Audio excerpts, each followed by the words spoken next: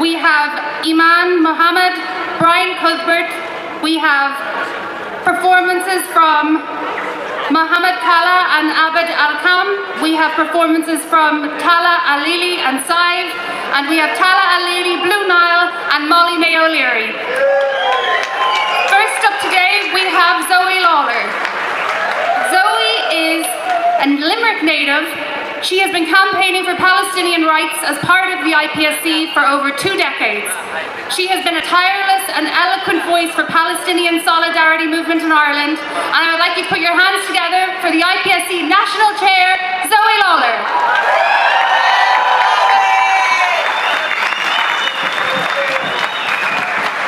Thank you. Hello everyone. We are still here and we will be here until this genocide ends, until there is freedom for Palestine. We stand with Palestine always because our solidarity with the Palestinian people is unbreakable. Today we are here in total horror and disgust at over 1 year of unspeakable crimes committed by apartheid Israel against the Palestinian people. Atrocities committed in full view of the world with total impunity. Over 43,000 people have been murdered that we know of. Over 17,000 children have been murdered. In 48 hours last week, Israel murdered 1 child per hour in Jabalia. An average of 67 children are killed every day in Gaza. Thousands of people have been maimed. This is a mass disabling event with the biggest cohort of child amputees ever. Thousands of people have been kidnapped and disappeared into torture dungeons and death camps where they are abused, tortured and murdered. People in the north of Gaza have had zero aid for weeks, not even water. There is only 1 surgeon left in the north. No medical staff, no medicines, no water, no blood. Deliberate starvation of the entire population.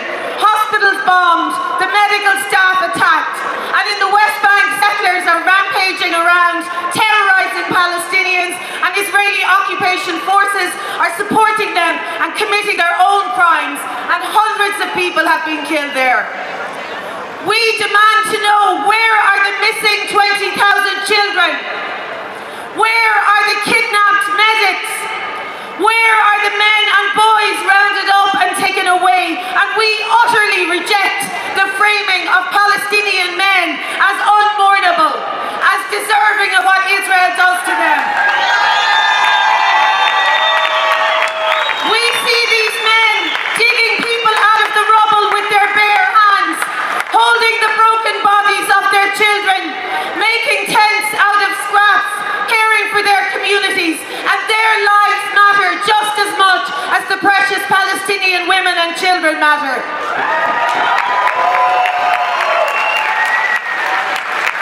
While it escalates its crimes in Palestine and Lebanon, Israel has attacked and smeared UNRWA, voted to ban it from supporting Palestinians, a gross violation of the UN Charter and a gross violation of Palestinian rights.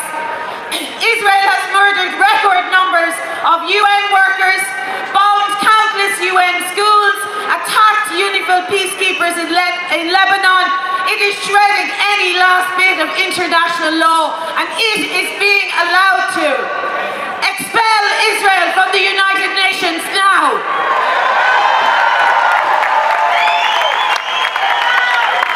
They are trying to normalise the bombing of hospitals and schools and refugee camps. They are trying to normalise the kidnapping and murder of doctors, nurses, ambulance workers, journalists, and we will not let this become normalised. We will never become immune to this.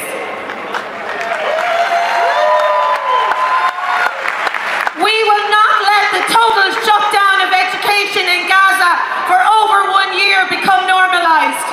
We will not be silent as Palestinians are subjected to apartheid, occupation, siege, mass incarceration, mass murder for 76 years of settler colonialism. And we will not allow the narrative that this started a year ago, or the racist media and political framing that holds Palestinians responsible for Israel's atrocities against them.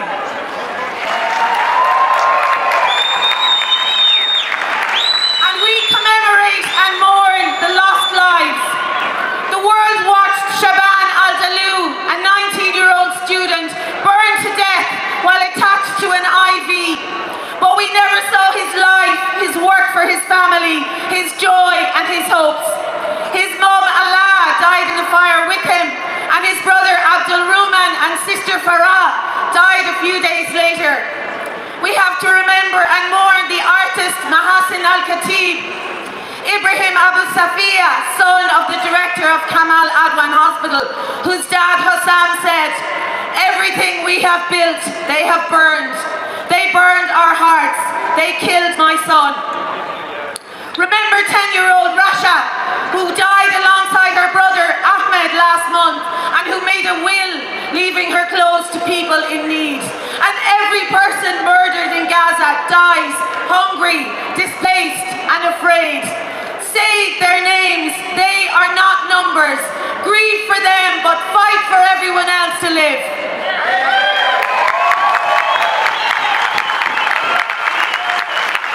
Israel, the US and the EU are showing us their extreme racism with their actions that say Palestinian lives and Lebanese lives don't matter. And we will never accept this racism, this justification for mass murder. They want us to believe that rights and freedom are for some people, but not for all. That international law means nothing when it comes to Palestinians. But we will not accept this.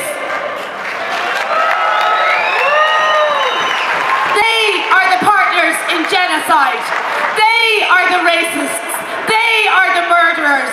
They are the suppliers of arms, money, political cover, and above all, 76 years of impunity. That means there's literally no crime Israel can commit that will trigger consequences.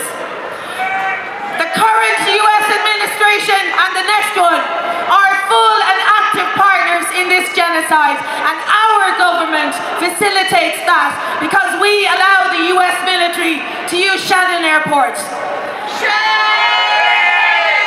We need to reclaim our so-called civilian airport, and we need to reclaim our neutrality.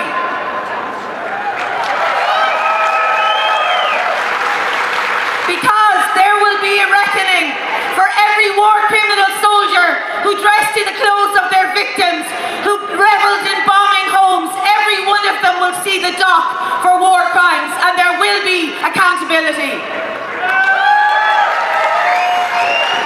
And one day too, there will be a reckoning for every politician that participated in Israel's genocide of the Palestinian people. But not just them, also those who stood by and did nothing, those who offered words but no action, those who justified, those who enabled and those who denied. Every week we hear of more flights carrying weapons to Israel going through our airspace. We hear that the journalists at the ditch have repeatedly warned our government about flights carrying munitions transiting through Irish airspace, but the government is doing nothing. And as a result, they are now facing two legal challenges from the ditch and from Uplift. Fair play to them.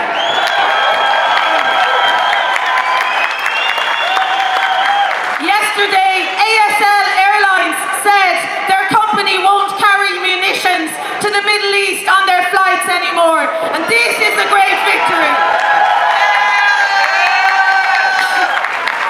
The protests are working, the pressure is working, so keep it up.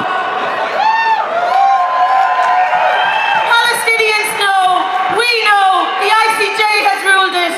Occupation is illegal, apartheid is illegal, forced displacement is illegal, and our government has to name these crimes.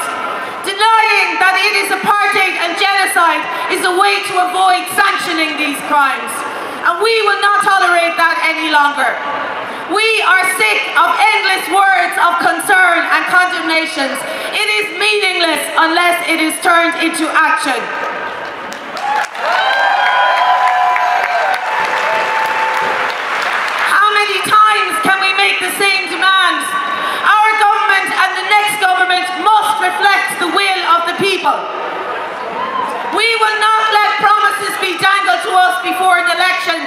need to be shelved again. They should have enacted the Occupied Territories Bill. That is the very bare minimum we could do to uphold international law. But it would represent the first ever trade sanction against Israel. It would be a crack in the wall.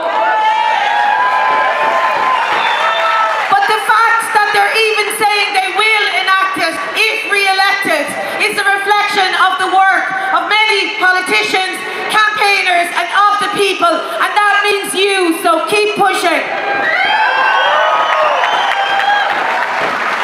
For this election, let every politician know that Palestine is key for us. We want action and we won't be fobbed off with empty promises. We want sanctions now. We want them to enact the Occupied Territories Bill. Enact the illegal Israeli settlements divestment bill. Enact the arms embargo bill.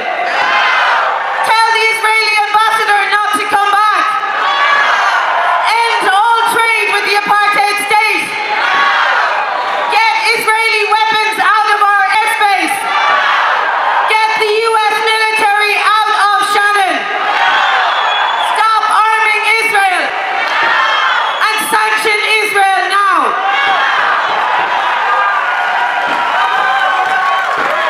As part of this global movement for Palestinian liberation, for our liberation, we have work to do. Our job is to boycott apartheid Israel, to challenge media framing, to reject this racism, and to demand action from our government, and most of all, to stand with the Palestinian people.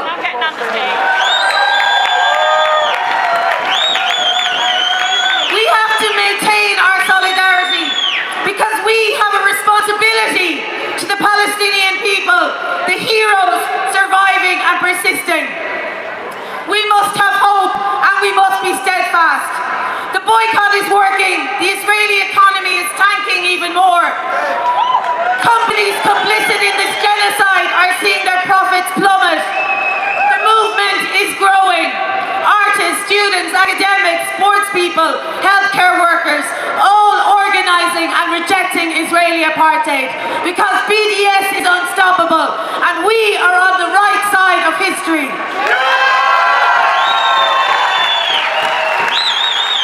Palestinians don't need to be heroes and shouldn't have to be heroes, but they are heroes. They have withstood 76 years of extreme oppression and loss, and they have done it with dignity, with humour, with courage and with resistance.